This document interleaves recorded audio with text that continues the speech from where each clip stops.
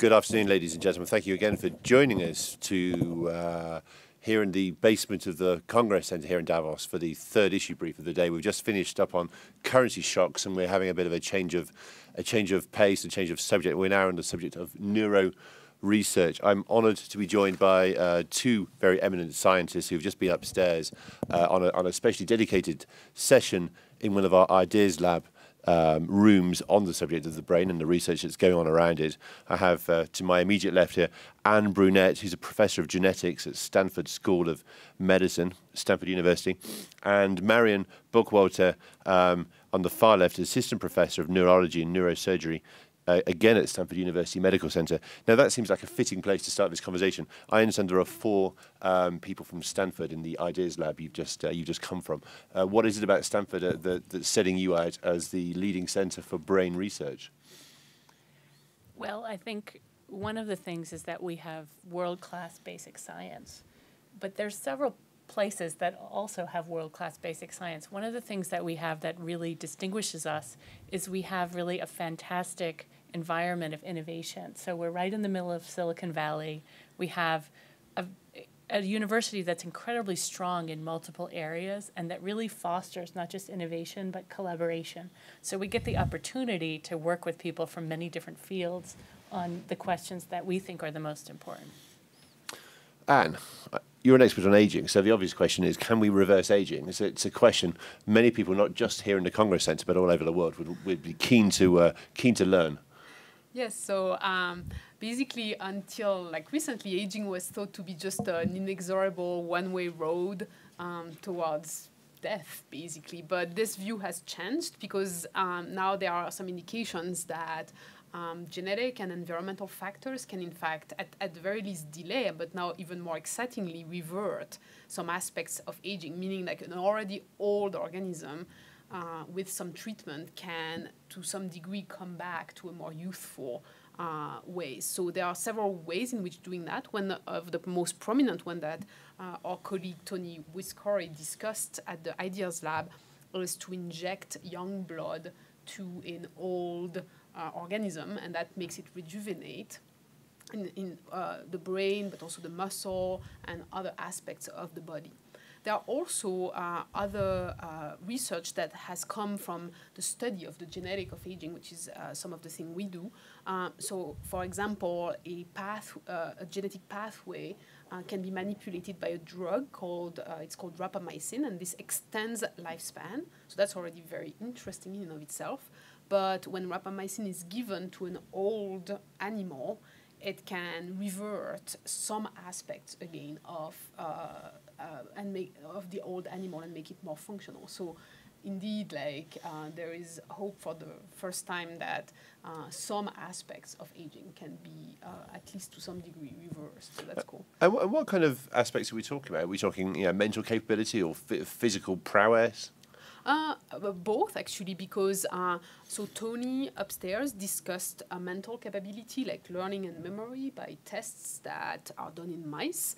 But you can also, and we work on neurostem cells, and you can see also that some of those treatments have an impact on the ability of the brain to regenerate some new neurons. But that's not limited to just the brain, because other groups at Harvard, for example, Amy Wages has shown that so some aspects of the heart, some aspects of the muscle, Tom Rando at Stanford as well, so some aspect of the muscles, other tissues are also rejuvenated. Not all, probably, but a lot of tissues can be rejuvenated by those treatments. And what are the practical applications at this stage? We're obviously too early, but when can we expect to see this being this science being applied on humans, and what would be the impact? Are we looking at living forever, living for another 10 years? Can you give us an idea of what your realistic expectations are for the for the limits of this knowledge and this ability that you're on the cusp of discovering? So basically, I think it's very interesting because right now, this past 2 years has been a boom in industry actually being interested in aging research, because for longest time it was more like a basic science research, but Google has started a company called Calico, and it's really amazing what they've decided to do is to fund basically translation of the basic science to humans and to extend what we call the health span, which is the the non-diseased portion of life. And then Craig Venter has also started his own company called Longevity Inc. And I think a lot of people then are following the lead and of Google, Calico, and Craig Venter into like a lot of venture capitalists are now interested, because it really seems at this point that there is a lot of handles, drugs or like blood, like our colleague Tony, who started his own company actually. Yeah, there's a lot of different handles that can be used, so it's really a good time. Now, whether this societally, I think the goal is really to try and extend to compress the morbidity, to extend the healthy portion of life where people don't have disease, so it's less of a burden on society. Now, it is true that all those treatments, at least in animals, they also tend to extend the lifespan of the animal. One has to think about like what would extending the lifespan of humans could do. So there's probably like a genetic limit to the extension of lifespan, around like probably 110 or 20 years, genetically speaking. But you know, what will it mean if we have a lot of people like being 100 years old? If they're in good health, the UK actually has done a big study to sort of like, so basically people have done big studies to try to see the implication of having more old people around. But if those people are healthy, they can actually amazingly contribute to society because of wisdom, like acquired experiences and things like that. So I'm pretty hopeful, but I can see how it can be a problem as well. It's an optimistic picture, as somebody in advancing middle age can confirm. Now, Marion, moving on to your field of expertise, which is stroke recovery, if I'm not mistaken. What's making that such an exciting area of science right now? Well, one of the most exciting things is that we have the availability of new tools to really begin to understand how the brain recovers, and it's funny how it's all tied together too. So like we're talking about making things young again. One of the things we take advantage of is that younger people actually recover a lot better from a stroke than older people. And so part of rejuvenation is probably also being able to heal better and make new circuits better. So the idea is if you have a stroke and you injure a part of your brain, like let's say you injured the part that moves, say, your right hand, then those cells actually die, but the brain can make new circuits around them. And now we can see those circuits with some of our newer technologies and actually measure how they reform and how long it takes them to reform and which therapies help them do so better, more effectively. And again, I guess a similar question. This is very exciting research, but when can you offer us some kind of timeline as to or end goal from here? Are you looking for 100% recovery from stroke, or what is your realistic ambition for the science? Well, I think as a doctor and a scientist, I want to cure everybody. But we realize these are really difficult questions. And part of what makes it science is its unpredictable nature. We don't know the answer. If we knew the answer, then we could tell you, oh, it's going to take a year or it's going to take 10 years. So that's one part to your question. Now, we do have therapies we're hopeful about that we hope to be testing in the next few years. So maybe within the next 5 or 10 years, we'll have a therapy.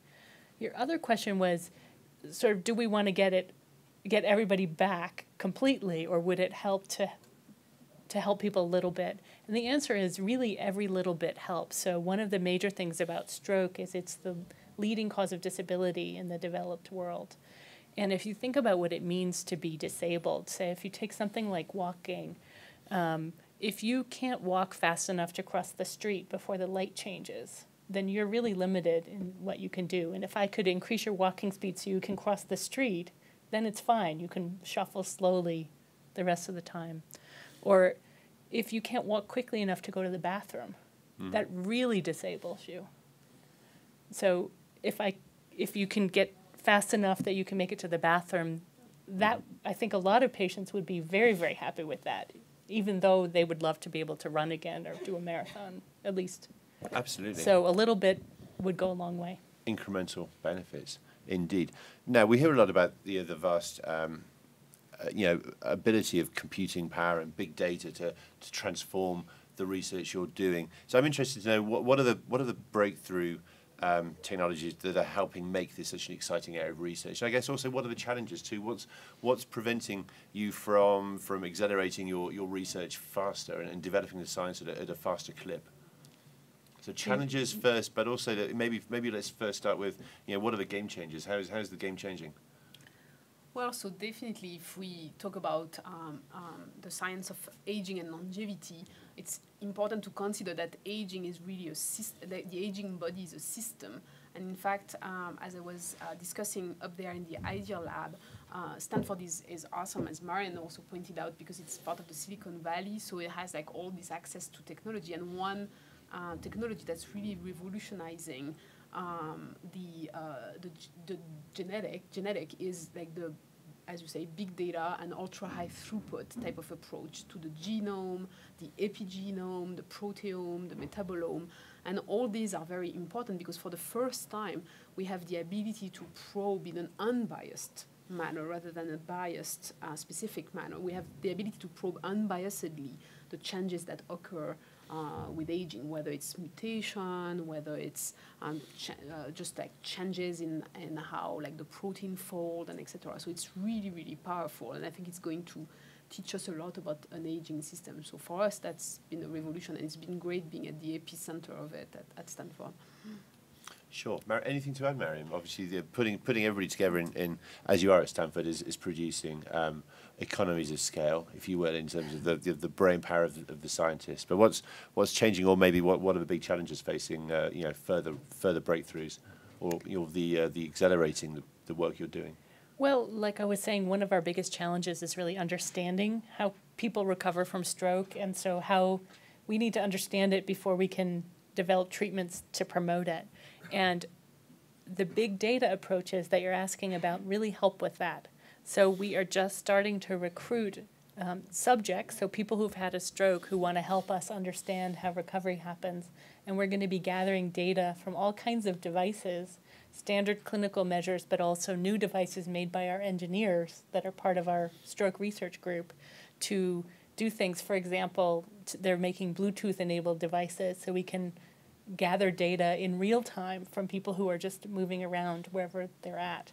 And so having the big data approaches to take all that data and put it together and say, well, what's really important? Like take walking speed. If I'm measuring their walking speed, how do the other factors relate? That takes a lot of computing power. It's a pretty complicated question. It is a complicated question for a complicated subject, but thank you very much, both of you, for helping enlightening us, and I wish you a successful annual meeting and look forward to hearing and reading more about your research in the days, months, years to come. Thank you. And thank you very much to our audience watching us online at weforum.org.